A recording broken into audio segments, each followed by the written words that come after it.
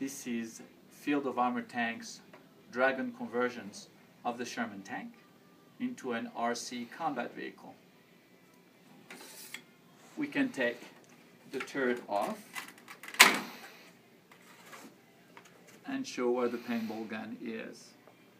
This is the TTES latest version that allows whether a 0.68 millimeters or 0.5 caliber marker to be fitted in. In this case, it's a 105 reproduction.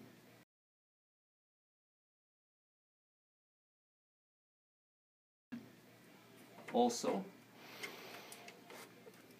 we can lift the tank and see the TTMS Motorization unit, two 450 watt scooter engines, these speed controllers, batteries, and different electronics.